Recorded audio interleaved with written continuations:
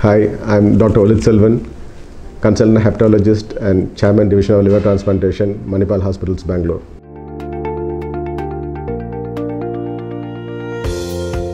Once you have been diagnosed with hepatitis B, it's important that you seek medical advice with a specialist who deals with hepatitis B.